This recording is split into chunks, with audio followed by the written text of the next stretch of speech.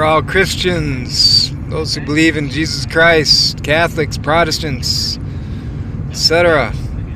Whatever brand of Christianity you practice, as long as you're practicing that faith in good faith, and you fellowship with other Christians and read the Bible and pray and things like that, and you're growing as a Christian, I'm talking to you. I want to encourage you to continue to grow in Christ, continue to keep the faith, and also, most importantly, to evangelize. Tell the others, the world, the worldly, the secular, the gospel of Jesus Christ, the good news.